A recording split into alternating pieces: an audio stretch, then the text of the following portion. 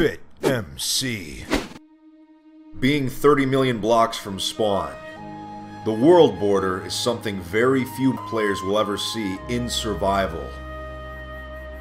A player by the name of Burnsy decided, you know what? I'm gonna go to the world border. And that's exactly what he did. He spent months on the X-axis all the way out. People were inspired by Burnsy, and so many joined him. What became of Burnsy? Well, he made it. Burnsy and the rest have started a new civilization out at the world border, and I'm curious to find out about this thing.